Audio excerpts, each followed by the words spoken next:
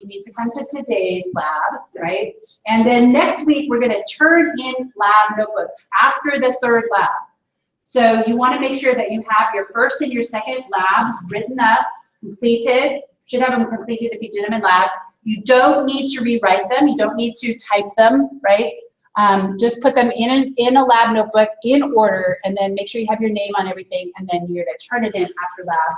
And then you'll get it back in the next lab, okay? So just make sure that you bring your lab and get it all put together if you haven't done that for next week. Are there any questions about the lab notebooks? No? Okay, so we were talking about organic molecules, and something interesting happened yesterday related to molecules, and that is that we had the Nobel Prize winners introduced, and the Nobel Prize winners for chemistry were those that actually created nanotechnology, which are these tiny little machines that are composed of molecules that can do work. So essentially they can move. And so if we look at, I thought I had this linked here to my video. Oh, I had a video, let's see. Dang it. Sorry, I thought I had a picture and a video. Here it is. Okay. So this should kind of look familiar to you because you can see here, full screen, okay. So we have to look at those ads. So you can see here that these are individual atoms, and so this is a molecule. And so they were able to synthetically produce these molecules that actually move. So if we look at a little video, short video clip of one, okay, and let's start it from the very beginning because it moved off the screen, okay. So that's what a little machine looks like. So it's interesting that we're able to synthetically produce these little machines, and so the hope is that, you know, maybe with medicine, we can actually send these little molecular machines into cells, so that into our bodies so that they can do work. We might be able to create synthetic products like maybe fabric that will change shape in response to being exposed to energy. So it's kind of science fiction-y. But if we look at what is happening in our bodies naturally, I just want to point out that these molecular machines occur inside of our cells. And so I'm going to show you this little video that shows this is something that is inside of every one of your cells that helps to move substances around the cell.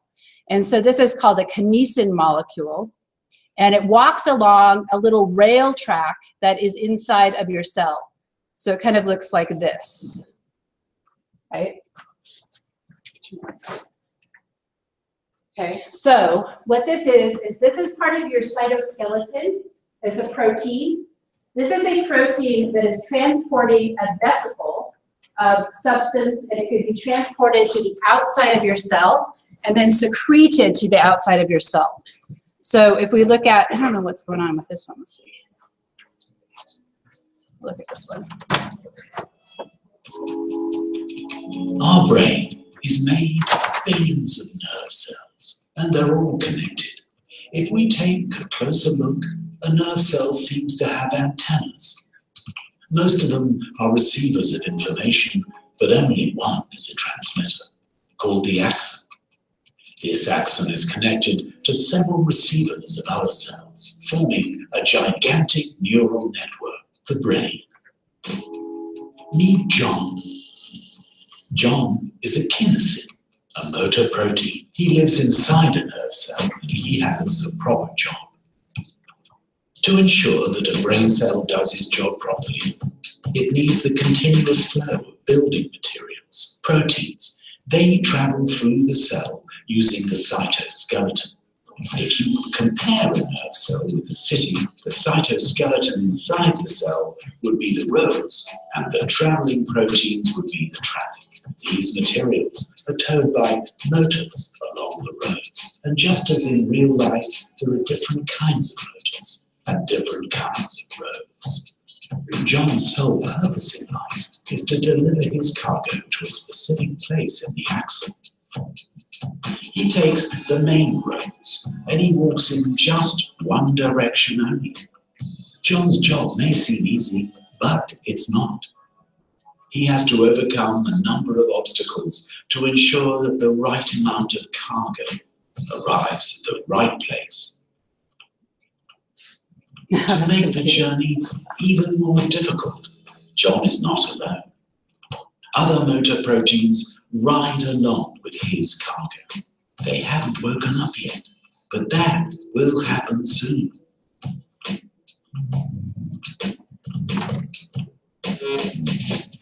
The journey starts in the center of the city, just like in the center of the cell. To enter the axon, John has to pass a place called the axon initial segment. In this segment, there are two kinds of roads. The main roads that John uses, called the microtubules, and a lot of little alleys called actin. And here, our brave motor protein meets his first challenge, because one of his sleeping travel companions, myosin, has woken up and starts to cling to the actin. And there are a lot of alleys. Only brute force can save John now. Fate strikes again. The other companion, Dynen, wakes up, and he can only walk in the opposite direction of John, resulting in a tug of war.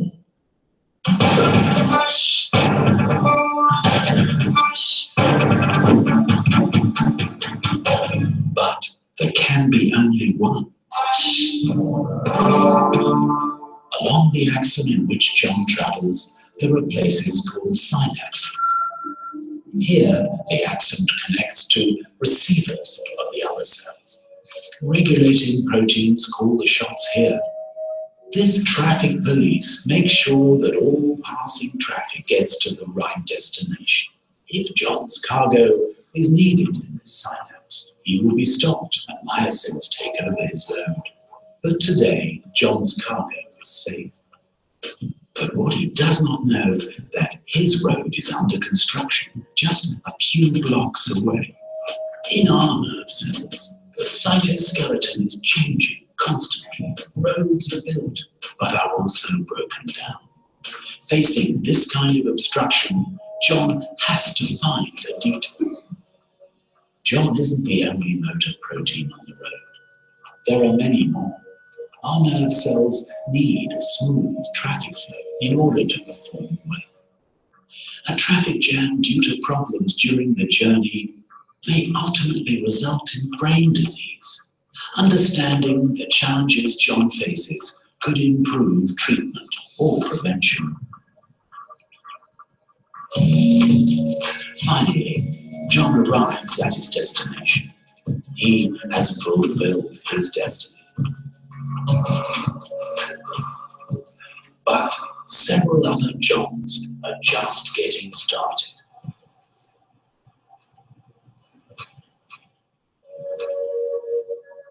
Okay. So that is molecular machines inside of our cells. And the example was the nervous tissue and the nerve cells or the neurons. Okay. So even though we're synthetically producing these little machines, we also already have these machines inside of us. Are there any questions about that idea of molecular machines? Okay. So the last major group of organic molecules that we need to talk about are the nucleic acids. And the nucleic acids, and we have a, let me see if I can find my, I have misplaced, sorry, I misplaced my marker that actually works. Let's see if I can find it. Actually, I didn't misplace it. Somebody else took it probably. Okay, let me just, I'm going to be right back.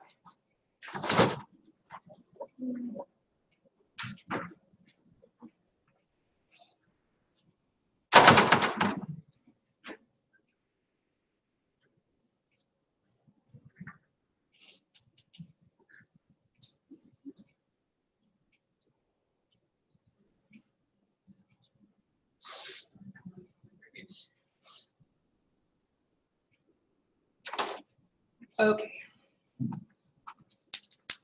So when we think about nucleic acids, oftentimes we think of our genetic material. So the genetic material is composed of nucleic acids. And we know the genetic material has abbreviation, which is called DNA. And we're going to talk about what DNA stands for and what makes up the molecule when we get to genetics. The other example of a nucleic acid is ATP. Right? So I mentioned before that ATP is a type of chemical energy. And so this is a molecule that stores energy. And this energy can be used anywhere in the body and in the cells.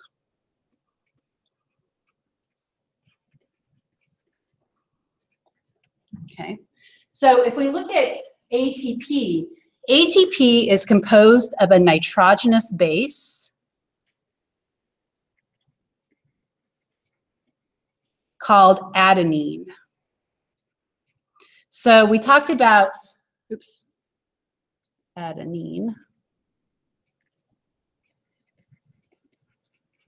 We talked about nitrogen previously in our cells because remember that the amino acids have an amine group, and amine has nitrogen in it. And so the breaking down of ATP and the genetic material also produces nitrogen. So it's also a source of nitrogenous waste that we get rid of in our urine. Okay, so adenine is the nitrogenous base, and then it is bound to 3 phosphate groups. So this is what is referred to as the triphosphate.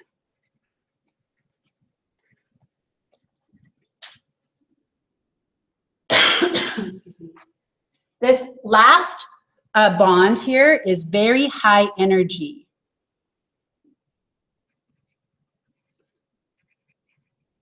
So remember that we talked about how we can store energy in covalent bonds, and then when we break them, that energy can be released, right? So oftentimes you see when we talk about ATP, a chemical reaction that looks like this.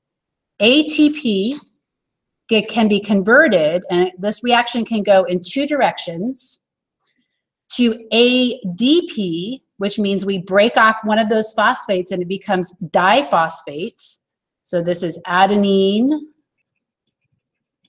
diphosphate instead of triphosphate, plus a phosphate group, plus energy. Right? So energy is released. And so, for example, muscle cells can contract. Right? Now, if we look at it can go the other way, that we can put energy into ADP and produce more ATP. Right? So this is what we call stored energy or potential energy. So this is stored. We store ATP in our muscles, for example. And then we say that this is energy that is being used. And so this is kinetic energy. So it's energy that's doing work.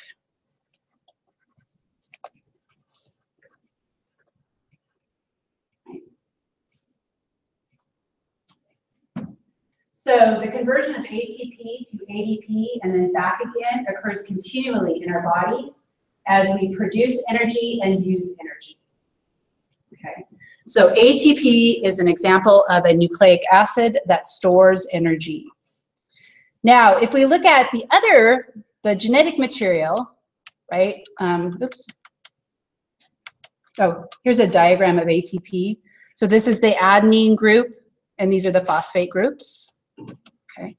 If we look at our genetic material, and so you probably know of the double helix, right? Our DNA is a double helix, and it's double-stranded so that there's 2 strands to the molecule. These are my nitrogenous bases. Sometimes when they talk about DNA, they talk about the A's, C's, T's, and G's. And we're going to talk about that in detail. But what I wanted to show you is these bonds right here. So are those bonds, what type of bond is that? Hydrogen, right? So it's a hydrogen bond because it's a dotted line, right? And is it strong or weak? Weak, okay? So one of the really interesting things about our DNA is that it easily comes apart. So the two strands of the DNA, because they're held together by hydrogen bonds, can easily come apart. And that, in fact, is how the DNA molecule makes a copy of itself, where each strand serves as a template, and then you build the other strand so that you can produce more DNA, so that you can produce more cells in your body. Okay. So DNA is an example of a nucleic acid that has kind of a complex structure that includes hydrogen bonding. Okay, so today we're going to get into cells, and we are specifically going to talk about a type of cell that is found in your body, which is called eukaryotic cells. And this is versus prokaryotic.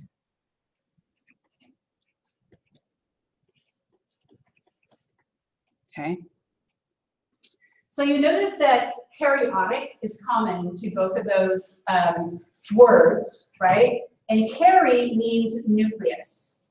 So what does pro mean? When you think of it as a root to a word, does anybody? It means before, right?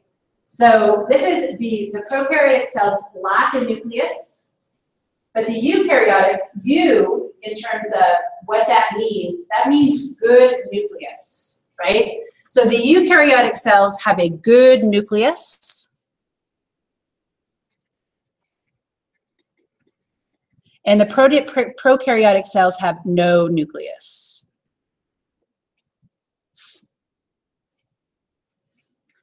So does anybody know what microorganism is composed of, or has prokaryotic cells rather than eukaryotic cells?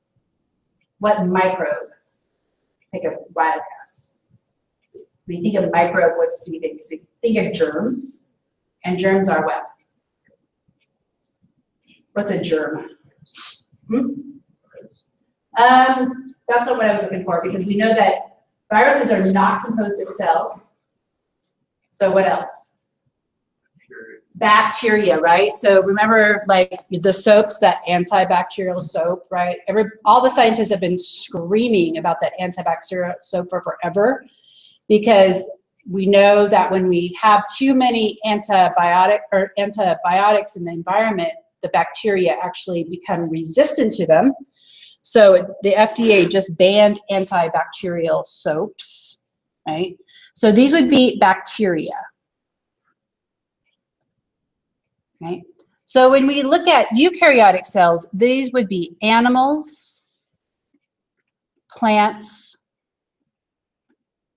single-celled organisms called prokaryotes.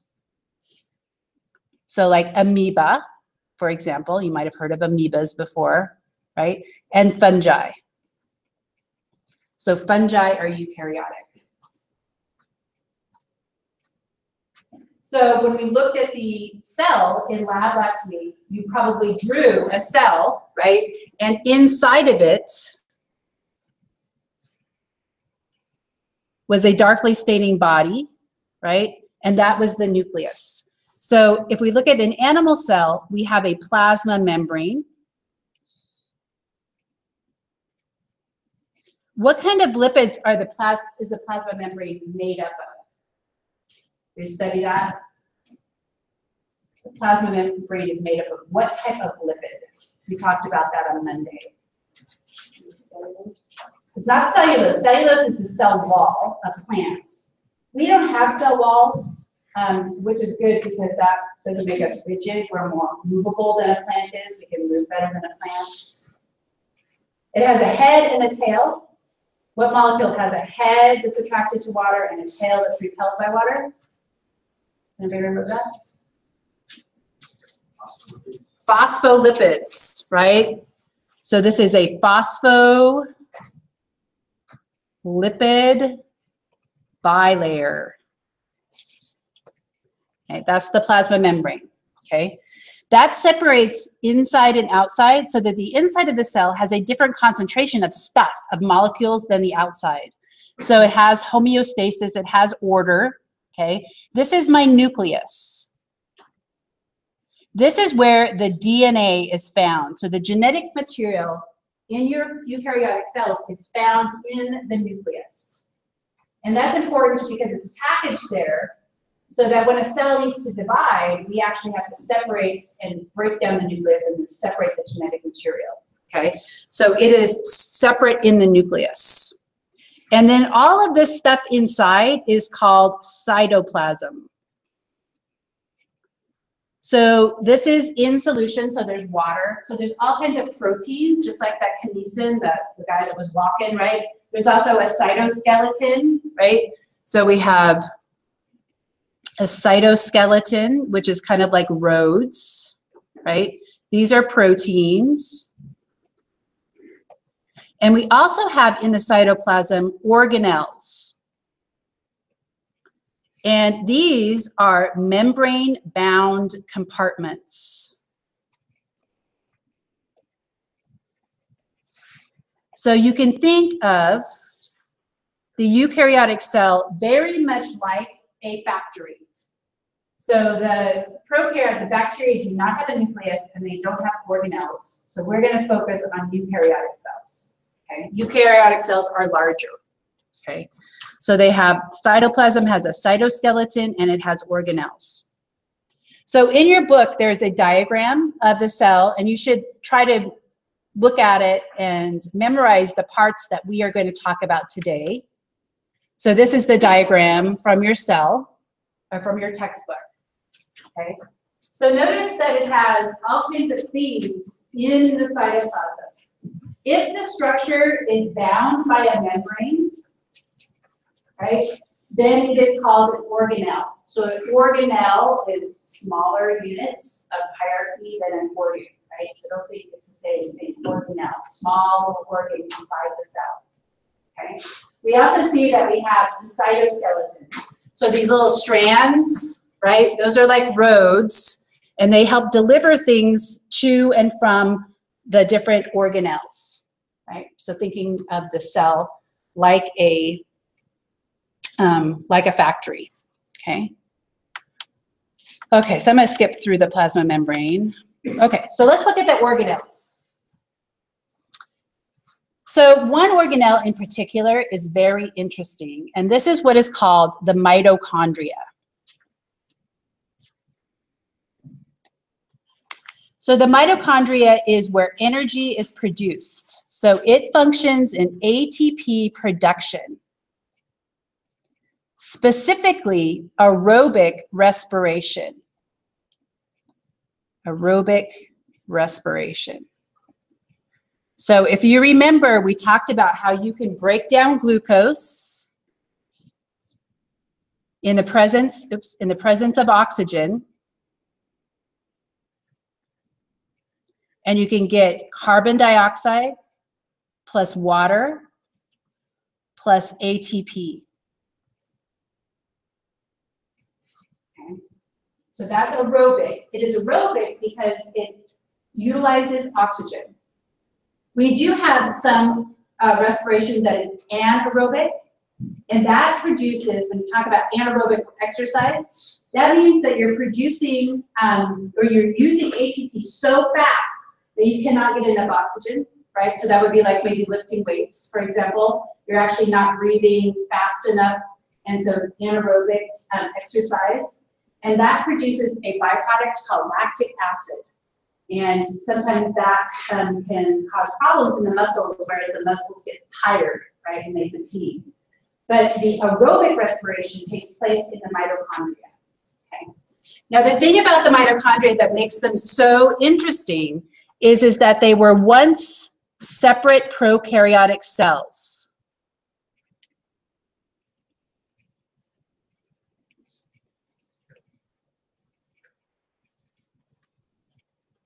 So the idea here is that when we look at the cells in the history of the planet, prokaryotic cells were here first, so bacteria-like organisms, And then we get the evolution of eukaryotic cells. Eukaryotic cells are larger.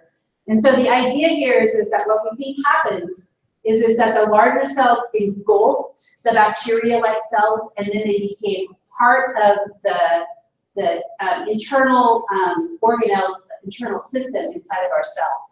Okay, so this does not take place now, right? We now have these mitochondria that are absolutely fundamental to our life. If we didn't have mitochondria, we wouldn't be here. Okay, so they were once separate prokaryotic cells that became incorporated into larger cells. And the reason why we think this is that they have their own DNA. So they have their own genetic material, right? And they are capable of reproducing inside of the cell.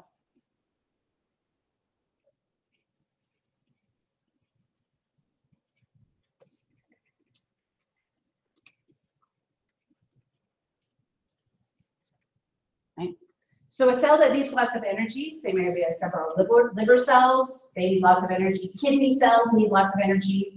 They're going to have a lot of mitochondria, and they can get even more because if they need more mitochondria, the mitochondria just reproduce inside their cells, right? Now the really interesting thing about this mitochondria is it is inherited from your mother only. So all the mitochondria that you have in your body are inherited from your mother only.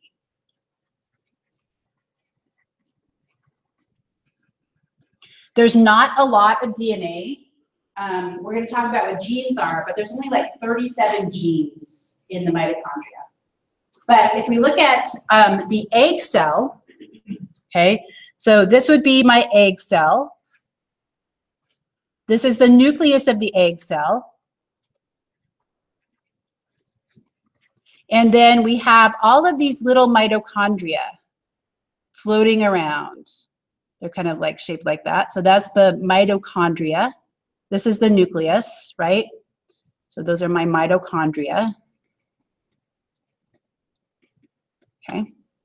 So if we look at the sperm cell in comparison, it's tiny. I'm not going to be able to draw it as small as I would like to, or it needs to be, but it would look something like this. This is the nucleus. It's inside of the head. So that's my nucleus. And then it has this mid piece. This is where the mitochondria are, which help power its movement. And then this is the flagella, right? So what happens when the sperm fertilizes the egg is that the head, this is the head of the sperm, penetrates the egg, and the genetic material from the sperm's nucleus and the egg nucleus come together. So hence they say that half of your genes come from your mother and half from your father, right? But the mitochondria that are in this piece do not make it into the egg, right? So you actually inherit all of your mitochondria from your mother, right? So you only get it from the mother. There's no mitochondria that make it into the egg from the father. Okay. So it's kind of interesting because there's not a lot of genetic recombination, they can use it to trace history of people. And so sometimes you might hear of, they have this, it's kind of a bad term, but you see it in the media a lot as mitochondrial Eve, right? So this is the idea, if we look at my mitochondrial and we try to trace it back to where I originated, right? You would be able to more easily trace it back than if you were to look at my genetic material in my nucleus, because it's not being combined with anything, right? It's a straight maternal inheritance. It's a matrilineal inheritance, right? So for example, they do this with Native American tribes to look at the relationship between them. They look at the DNA in the mitochondria, okay? Okay, so those are the mitochondria. Let's look at another example of a organelle, and this is called the endoplasmic reticulum.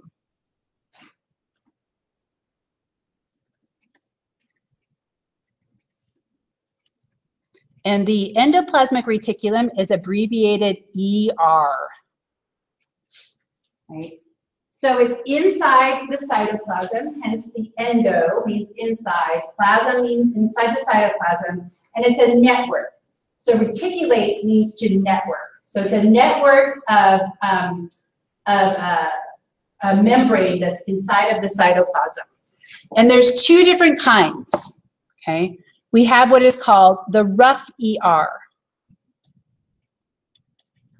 The reason why it's called rough is that when we look at it underneath an electron microscope, it looks studded. So it looks something like this. Right? And on the surface are these little proteins. Right? And these proteins are called ribosomes. So the ribosomes are proteins. They're not their own organelle. The rough ER is where proteins that are going to be secreted by the cell are produced. So proteins that will be secreted by the cell. So secreted means gotten rid of, right? Like removed from to the outside of the cell, are produced here.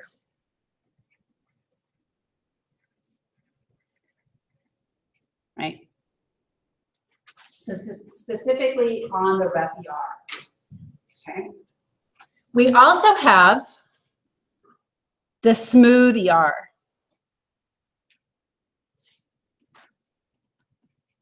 Okay. The smooth ER has no roughness. It has no ribosomes. And it has another function. Besides producing proteins, the smooth ER does not produce proteins. It produces lipids.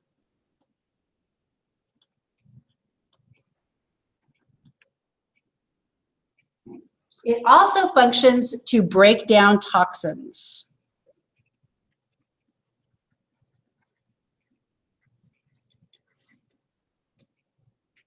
So we'll talk about specialization in cells, but like liver cells, which specialize in breaking down toxins that we absorb from our food, or like alcohol, would have lots of smooth ER in them. Okay.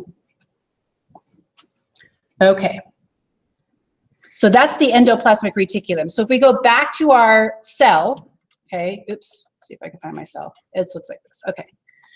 So if we go back to the cell, here is the rough ER. It is attached to the nucleus. So you can always kind of find it really easily because it's next to the nucleus, okay? You don't need to know everything that is in the nucleus. You just know that that's where the majority of genetic material is stored, okay? This is the rough ER, right?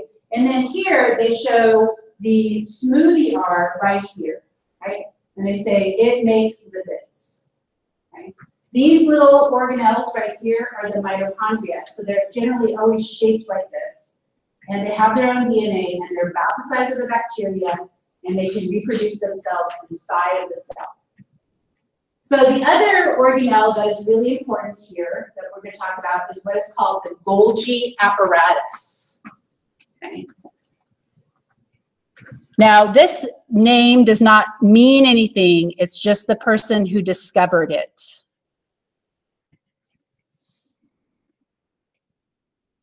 Right, so Golgi is a person.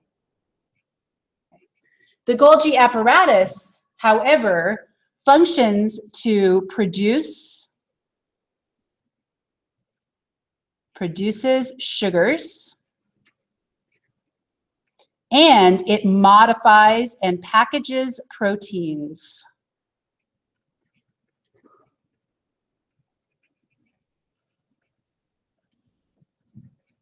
That will be secreted by the cell.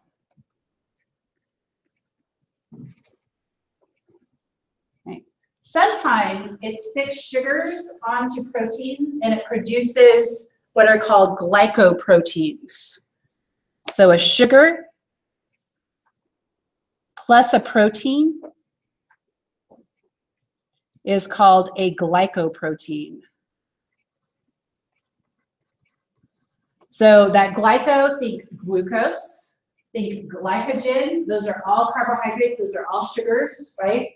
So glyco just means sugar, and then the protein. So we attach the sugars onto the proteins in the Golgi apparatus, okay? So if we look at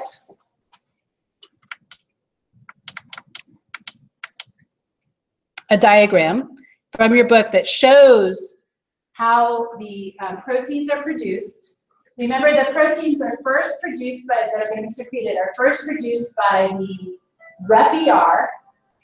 Then these proteins are passed into the Golgi apparatus, right? They're modified, right? So that's the Golgi apparatus. Then they're put into these little vesicles. And then the vesicles are transported using those molecular machines that we saw in the video. And then they're transported to the outside of the cell. And then this vesicle just fuses with the outer plasma membrane, and things are secreted, okay? So what we're gonna do, very last thing we're gonna do today, is we're gonna talk about the production of milk. And so I have a little handout. And this, on one side, it's got a specialized mammary gland cell. And the other side, it has some information about breast milk versus cow's milk.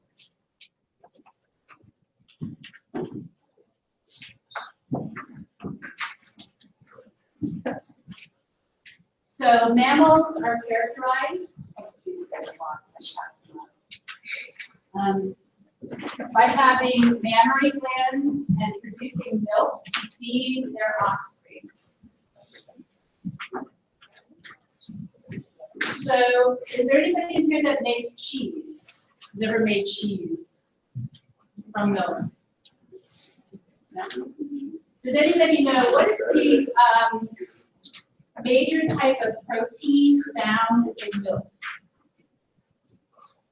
Without looking. Milk protein, what is it called? What type of protein is found in milk?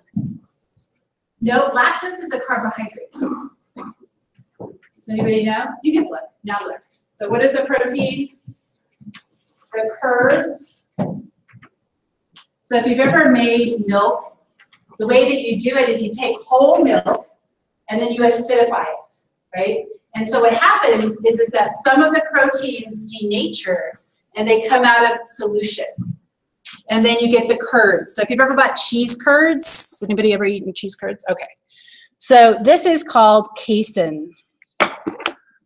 So if we look at the proteins, we have casein. This is what cheese curds are. So essentially you acidify, so you lower the pH. Those proteins denature, they come out of solution and they become solid, right? Now, in milk that is not pasteurized, there's also lots of other things in that are proteins that are in the milk. So, for example, we have enzymes. We have hormones.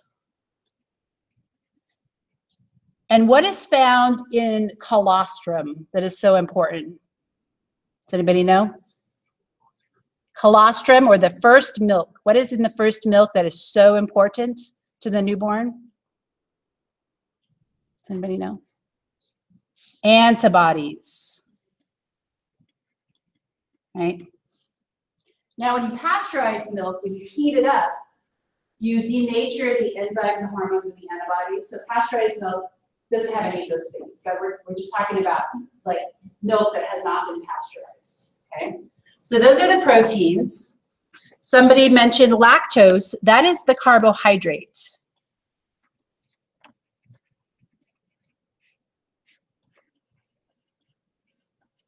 Right, so lactose is milk sugar.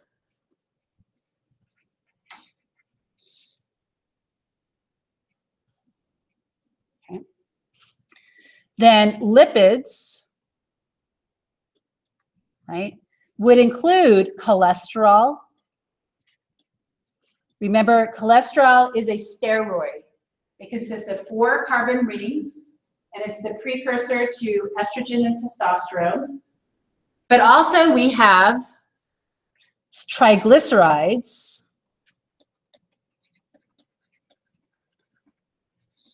All right, so I'll put steroid for the cholesterol, and this is animal fat. Okay, so it contains a lot of other things, but primarily proteins, carbohydrates, and lipids. Okay, so if you look on the back of your sheet, you'll see a very specialized mammary gland cell. So this is a specialized mammary gland cell. And it's a cell that's currently producing milk. So it's been stimulated by prolactin to start the production of milk. And then milk is released into ducts and then transported out through the nipple, okay, in most mammals. So if we look at the different parts of this, so the nucleus contains the genetic information, and the genetic information codes for protein production, okay? So here is where we have the rough ER, right? So here's my rough ER. Oops, that's my smooth ER. Here's my rough ER.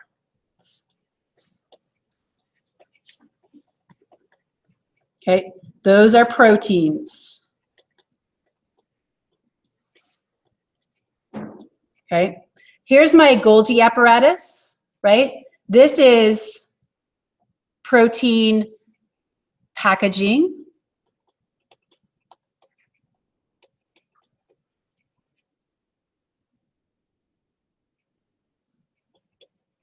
Okay, so if we think about a factory, at the rough ER, that's the assembly line. We're assembling amino acids to one another to produce proteins. Oh, but we have to ship the proteins out, so we need to package them first, okay? So this is a protein packaged in a vesicle. So a vesicle is just that membrane-bound structure. So this is the vesicle. So in that video we watched, that little motor protein was carrying that big thing on its back, right? So that was a vesicle, right? So it would need to transport the vesicle to the outside of the plasma membrane, and then it releases it. So this is the protein that is secreted to the outside. So that would be like casein, that would be like enzymes, that would be like hormones, all secreted, okay? Then if you look at the smooth ER here, you see the smooth ER is producing lipids, right? So that's the lipid production, right? And so the lipids are produced, and the lipids can just be secreted to the outside without packaging. So they just get transported via the cytoskeleton to the outside, and then they just kind of fuse with the outer membrane, and then just might we're talking about lipids. They just can move right across the plasma membrane easily, whereas proteins cannot. Okay, so the one thing that's not shown in here is the lactose. So actually it is shown. Sugars are synthesized. Okay, so here it shows protein and sugar-laden vesicles move to the plasma membrane. So remember that the Golgi apparatus also produces sugar. So you want to put sugar production, and it is shipped out there. So we say Golgi apparatus, protein production, packaging plus sugar production. There we go.